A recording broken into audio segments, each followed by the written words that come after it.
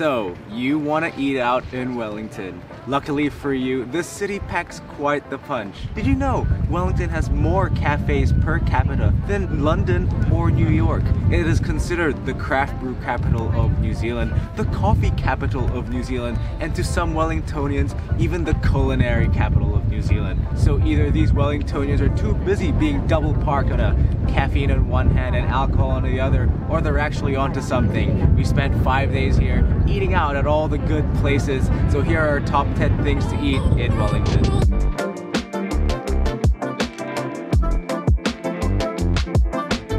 Starting off our list, it's probably a crime to start your day without a coffee in the coffee capital of New Zealand, right? The video title did say 10 places, but I didn't say I was an honest man either, so as a little bonus, here are 3 cool coffee spots to start any day hitting the ground running.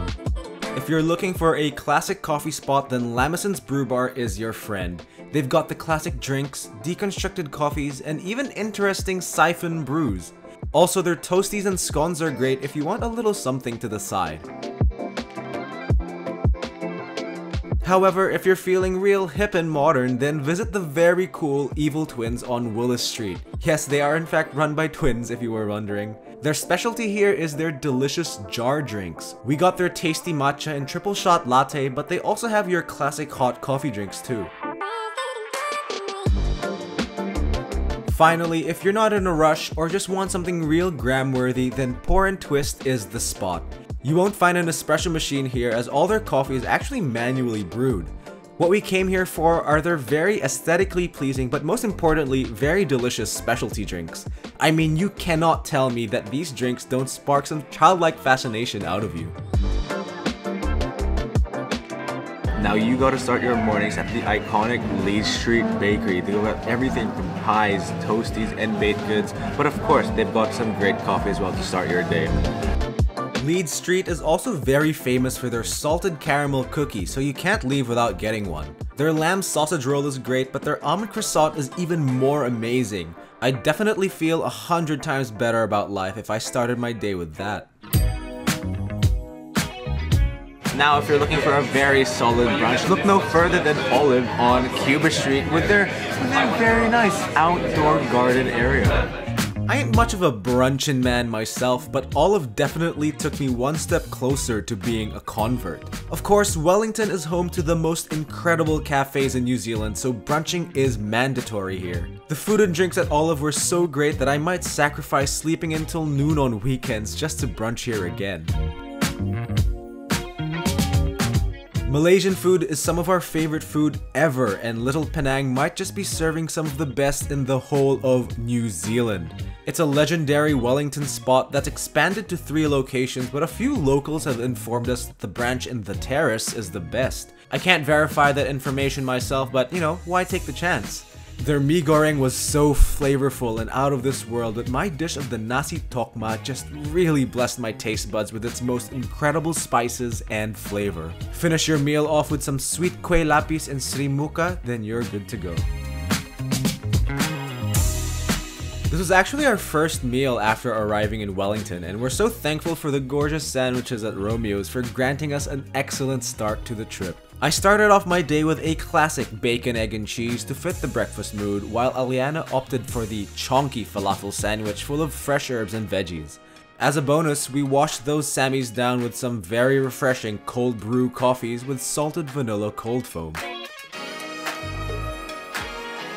Another spot that you need to eat at in Wellington is the legendary KC Cafe. With a menu this big, I'm not sure if you're going to be spending more time deciding or even eating all their delicious food.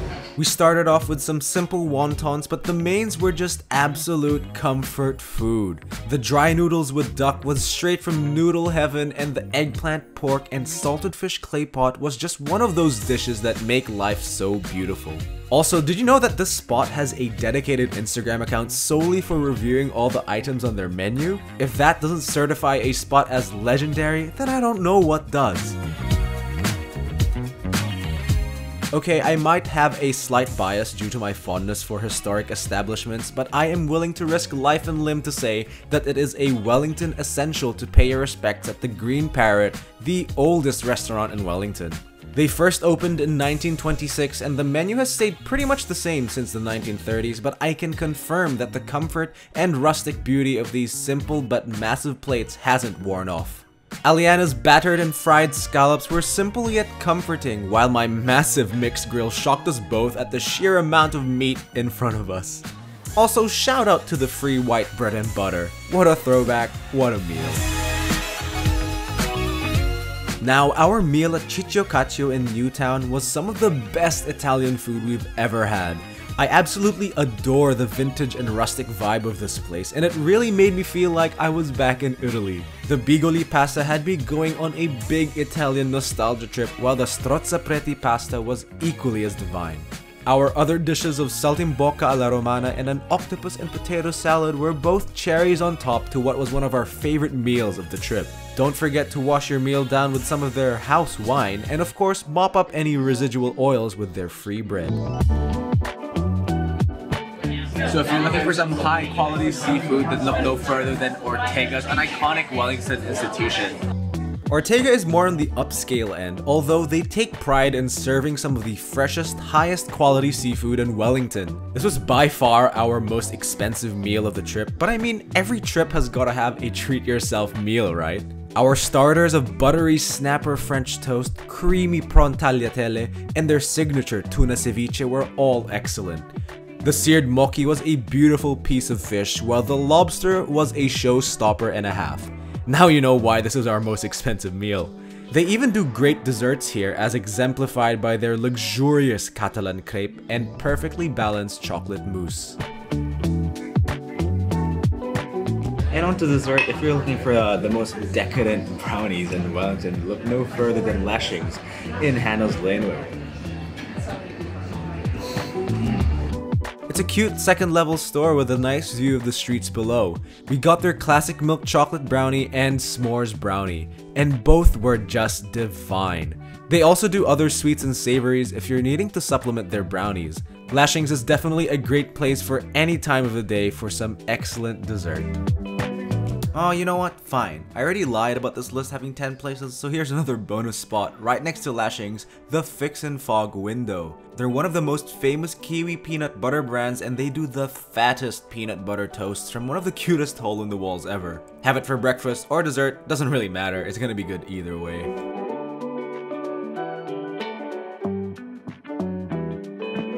Well, that does it for our top 10 spots here in Wellington. Obviously, we could not include every spot. You should have seen the spreadsheet I made for this trip. There's so many great places that I missed out, and this just so happens to be the spots that we hit up. Obviously, we are not from Wellington, so this was just merely our experience, and nothing can quite beat the advice of a local, and also just walking around the city. It is a very walkable city, so I'm sure you'll be able to find a lot of great spots that way. Anyway, friends, I wish you happy eating, many cups of caffeine, not too much beer, don't get too wasted, friends, and I really hope that you found this Wellington guide useful and enjoy your stay in this magnificent city.